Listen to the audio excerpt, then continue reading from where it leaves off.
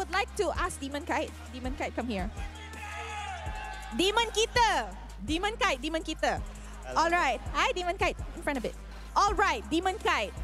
Last week, you lost to Homeboys and Chibi made a statement. Now that you won, what do you have to say to the next team that you will be facing?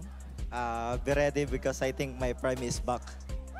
Pick. Not over yet, but now that Lord 10% health here. Repo dropping down pretty low. They want to go for the collapse, but no! It's gonna be Lolios that drops the bomb on Chilling. Another ult coming in from Lolios. They're gonna try and take the inhibitor down bottom here. And Demonkite with the concussion here, but Zakus flickering forward does get the connection, but Lolios is still alive. And now he wants to draw blood. Flicker that I can give him is that the guy that always flickers forward.